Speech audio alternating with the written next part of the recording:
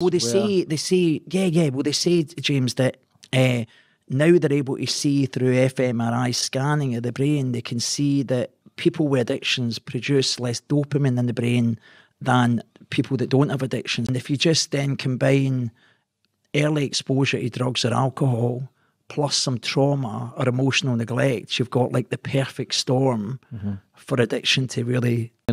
Again, the mind's so powerful. I was watching something, a guy called Dr. Hamlet, absolutely. one mentally playing it, and they done it for, I think it was 5 days consistently for 2-3 hours, and the ones mentally just visualising playing it.